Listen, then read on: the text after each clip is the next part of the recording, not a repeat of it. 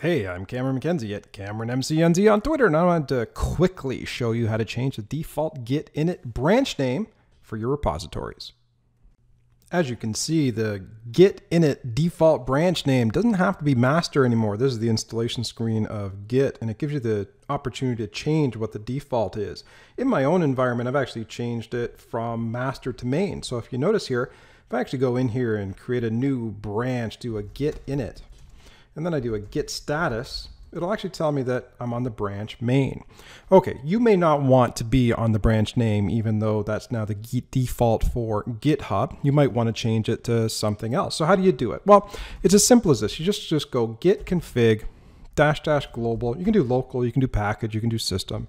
Say init.defaultBranch, and then change it to something else. So you might want to change it back to master. Now that's not culturally sensitive, but I mean, you could do that.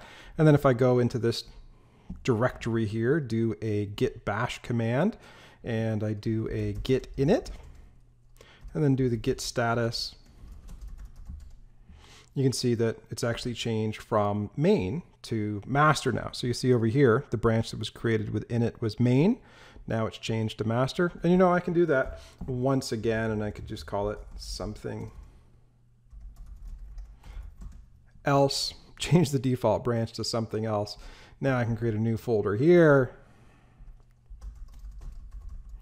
go in here, run that git command again. So git bash here, we'll actually do the init there, do the git status, and you can see the default branch name is something else. So there's nothing special about the master branch other than the fact that it's typically the first one created.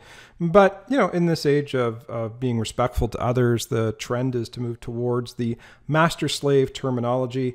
And to facilitate that, Git's put in this cool little feature, and you can now change whatever you want the default branch on a git init command to be. And there you go. That's how easy it is to change the default git init branch name for your Git repositories. Now, if you enjoyed that tutorial, why don't you head over to theserverside.com. I'm the editor-in-chief over there. Lots of great tutorials on Git, GitHub, GitLab, enterprise software development, DevOps, you name it. If you're interested in my personal antics, you can follow me on Twitter at CameronMCNZ and subscribe on YouTube.